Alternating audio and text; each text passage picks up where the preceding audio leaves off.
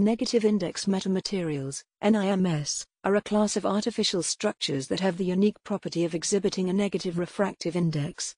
This contrasts with conventional materials, where the refractive index is always positive. The negative refractive index of NIMS allows them to bend and refract light in ways that are impossible with natural materials, leading to a host of unusual and potentially useful properties. The most striking application of NIMS is in the development of superlenses. These lenses can surpass the diffraction limit of conventional lenses, offering the potential to see finer details than ever before. This capability is particularly promising for fields like microscopy, where it could enable the observation of much smaller features in biological cells or materials sciences. In the field of telecommunications and radar systems, NIMS offer the potential to create more efficient and compact antennas. Their ability to manipulate electromagnetic waves can lead to improved signal strength and clarity, which is crucial for both commercial and military applications.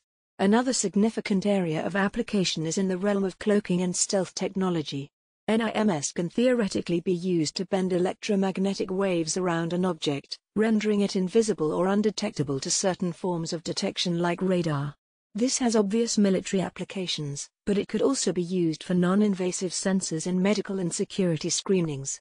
Moreover, NIMS have potential in enhancing the performance of photonic devices, which are integral to optical computing and data transmission.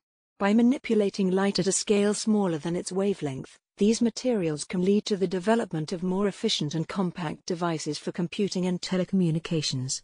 Additionally, the unique properties of NIMS are also being explored in the field of acoustic metamaterials, where they could be used to control sound waves in novel ways.